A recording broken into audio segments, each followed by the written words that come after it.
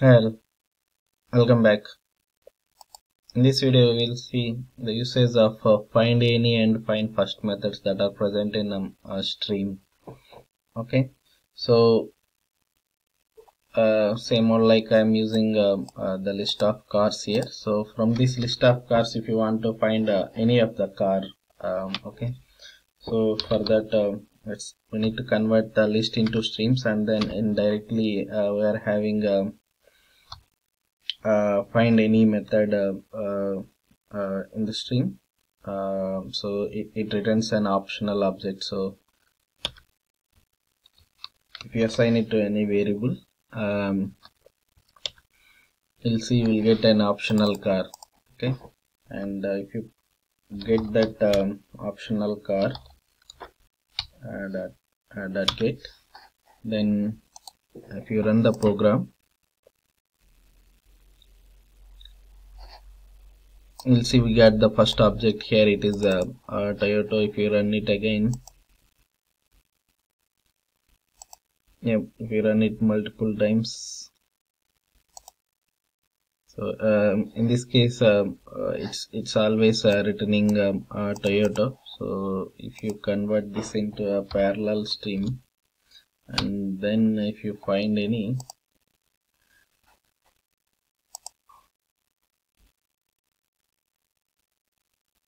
now if you see, now we got a different object here, Audi. Okay, if I run it again, I am getting the same Audi again. So in this way you can use find any to get an object from a list. Okay, and if you use find first,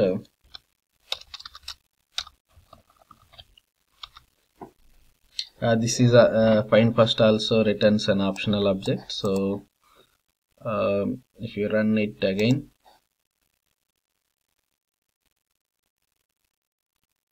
see it gives a Toyota. Even for the parallel stream, so it always gives the first object. So if you run it multiple times, you will get a Toyota only. So if you remove the parallel,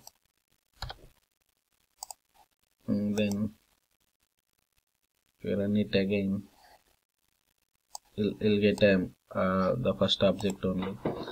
Then if you wanted to apply some filters, from the list, say suppose if you wanted to get to 2023 May 2023 year, the first object, then you can do that also. You can do the filter, then car, where car dot get year is 2023, and then I want the first object from that filter.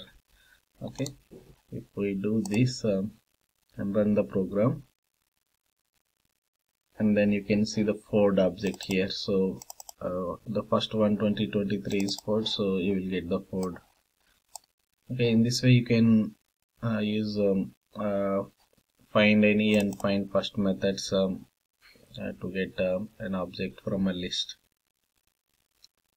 Thank you.